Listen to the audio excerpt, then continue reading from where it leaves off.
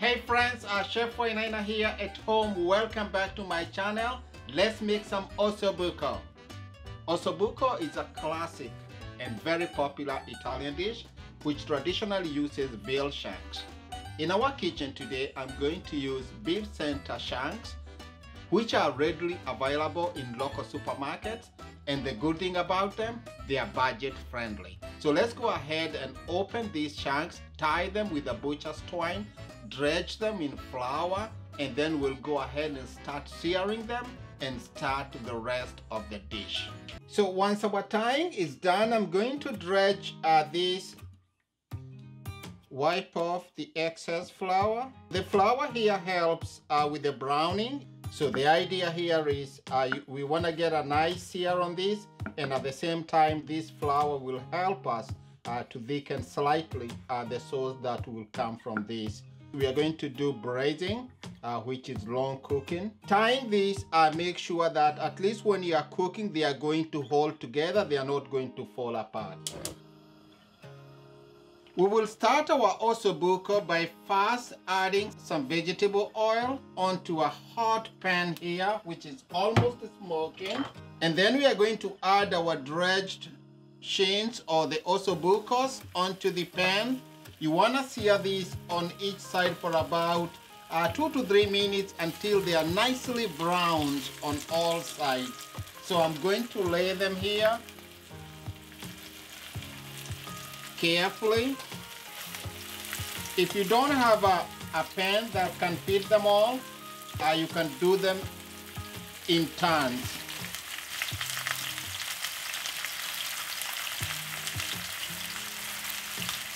Awesome. I will let those brown for about 2 minutes, and then I'm going to come back and turn them.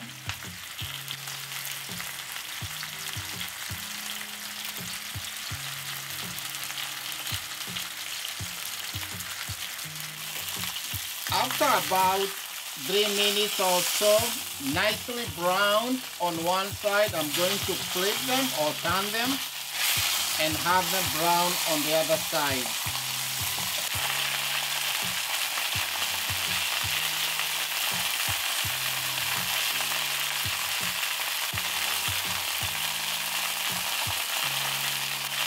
After about 3 minutes or so, definitely the other side is nicely browned, as you can see. I'm going to remove this onto a plate.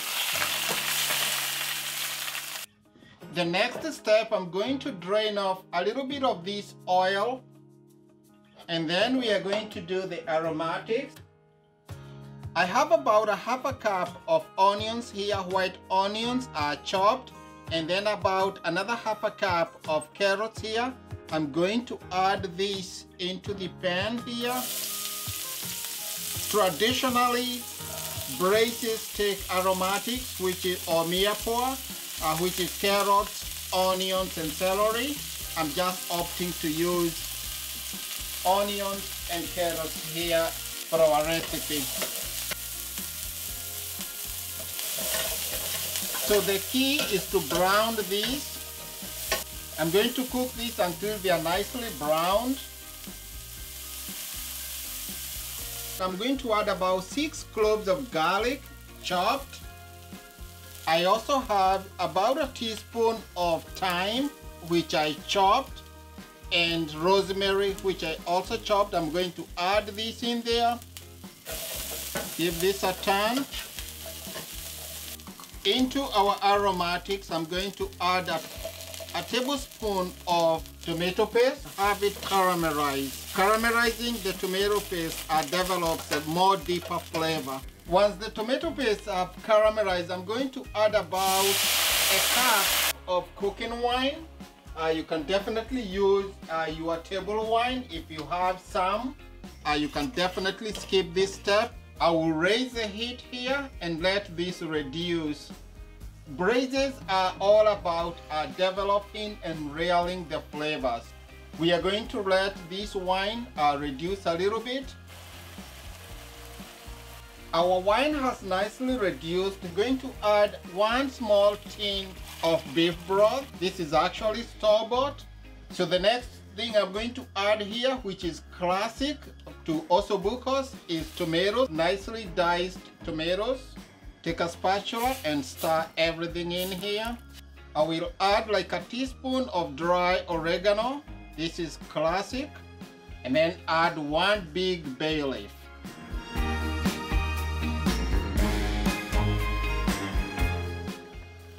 We are going to put back our shanks, the Oso Bucco. Just lay it carefully. You want the liquid to cover it just about halfway. Just nudge them in. Add all the accumulated juices back. That is flavor. So that's what you're looking for.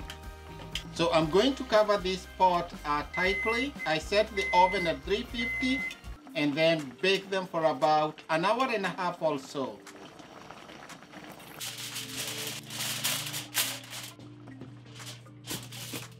Covered with alumina, into the oven it goes. So as our Oso Bucco works in the oven, I'm going to peel 3 potatoes here and make mashed potatoes, which are going to be the side for our dish.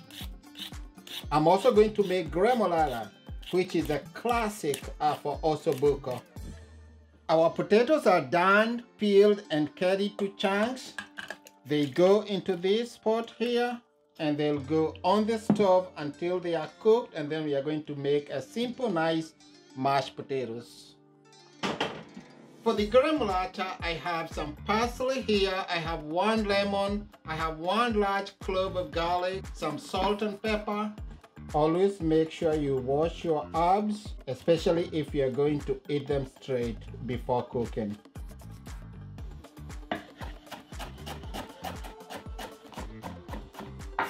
Then with a microprint, get some of the zest here. Classic GREMOLATA sometimes uses anchovy. Still on the table here, just a hint of salt, pepper, and then this looks good to me. I will set aside. This gives a nice zesty burst of flavor to the dish. Acts as a nice garnish. Now, all we can do is wait.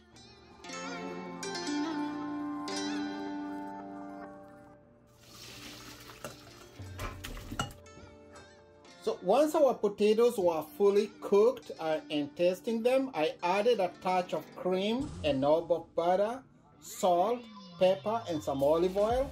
And then using a potato masher, I mash them until they are nice and creamy.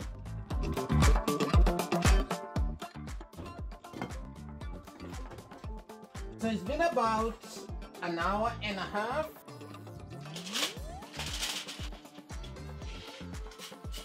Look at that, beautiful.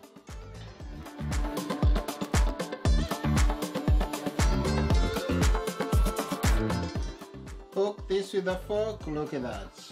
So the fork runs through smoothly, so that means everything is nicely cooked. I will take these chunks or the Oso Buccos carefully now and lay it on a plate right here. We can discard this bay leaf. It's done its job. Pick out 1 more.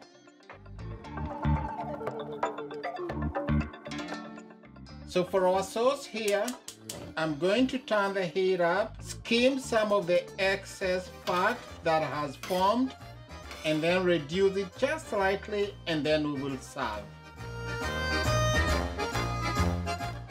Our sauce is nicely reduced. Take a plate and serve up our beautiful Oso Bucco here. Nice heaping mashed potatoes here. Take each one of these beautiful chunks. Some of this beautiful sauce. Drizzle it right on top, around the plate. Our beautiful GREMOLATA. And there you have it. It's time to give our Oso Bucco here a nice taste. Some mashed potatoes, some of the sauce here. Remember to dig some of the marrow here. That is the secret in this. So there you have it, friends. After an hour and a half of braising in the oven, your Oso Bucco comes out very nice and soft. The flavors come together. If you try this, it's a dish that you and your family, I'm certainly sure that you will enjoy. You can serve it with mashed potatoes as I did. It's perfect classically with risotto. You can do that. You can do it with the rice, pasta, whatever you have for the sides, it works perfectly. Thank you so much for watching. Remember to watch some of my other videos too. And if it's your first time here today, remember to like, comment, and subscribe. I will definitely see you next week. Thank you as always.